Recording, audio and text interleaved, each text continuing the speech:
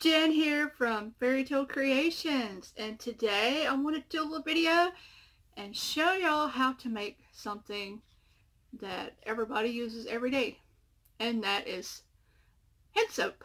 So I like to use the foaming hand soap, so that's what I'm going to show you how to make today. It doesn't take very many ingredients, 2 ingredients actually, and if you use foaming hand soap you can save your little container like I did. I took the label off, so it's not a huge bottle, but something that I really love to use that is an excellent soap for everything from hand washing, hair washing, body wash.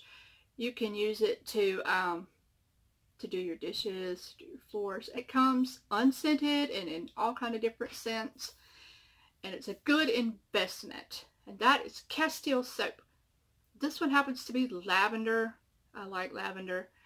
So that's what we're going to be using today.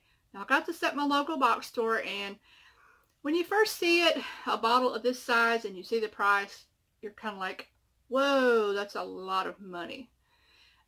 This will run you anywhere from $12 to $15 for, you know, a big bottle of Castile soap. You can get it in little, you know, smaller bottles that aren't very big, but it only takes a little bit.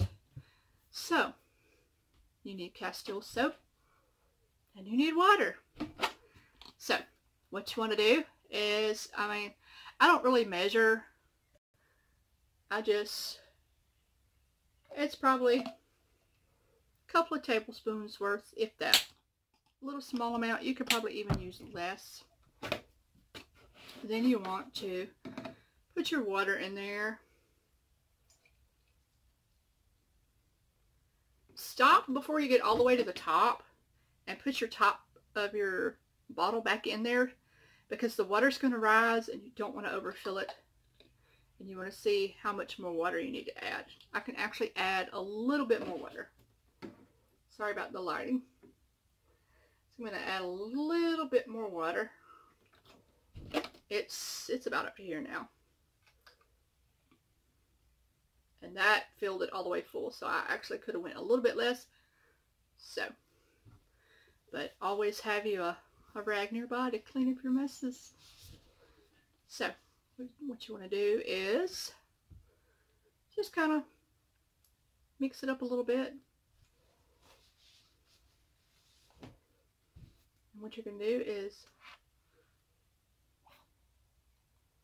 pump it out. See? Ta-da! Foaming hand soap, just by using a little bit of Castile soap and water. So there is your tip for today on how to make your own foaming hand soap. Your hands will be clean and they'll smell good. So I hope you enjoy this video. Bye.